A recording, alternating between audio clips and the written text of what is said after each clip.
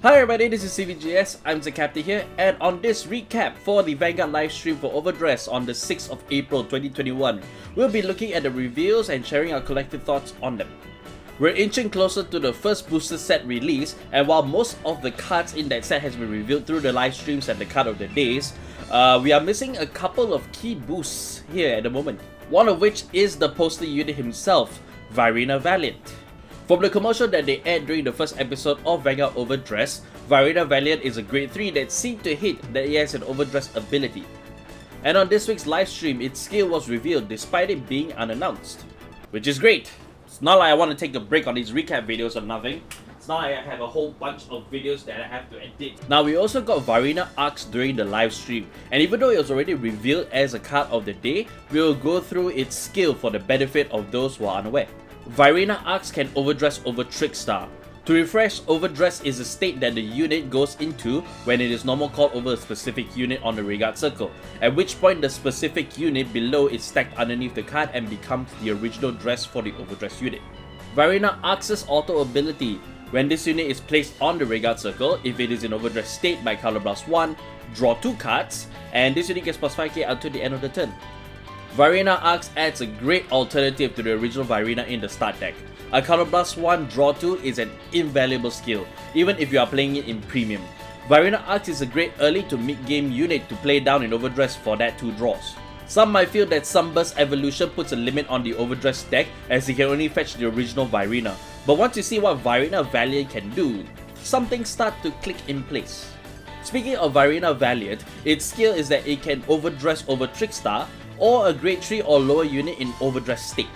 Its continuous skill on the regard circle, this unit gets plus 5k for each of this unit's original dress. And the last skill is an auto skill on the regard circle as well. When this unit's attack hits while in overdress state, by color blast 1 and discarding a card from your hand, you stand this unit. An Overlord by any other name would hurt just as much.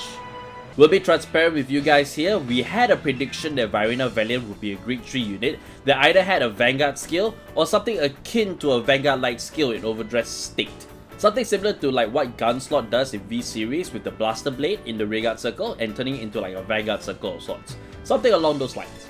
Our prediction was that it could do a drive check while in overdress state, playing up to the idea to the Dragon Empire's overtrigger ability. While what we got was less than what we predicted, it's still a great skill and adds a lot of on-hit pressure to the overdress deck.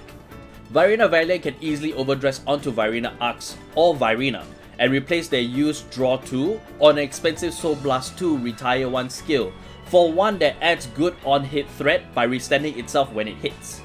Last thing we'll touch up on is the announcements of the DSR in not only DBT-01 but also DBT-02. The Dress Secret Rares are the collectibles of already released cards like Trickstar and Nirvana, and while Nirvana got an alternative art for its design, Trickstar actually got illustrations from Clamp placed on the DSR.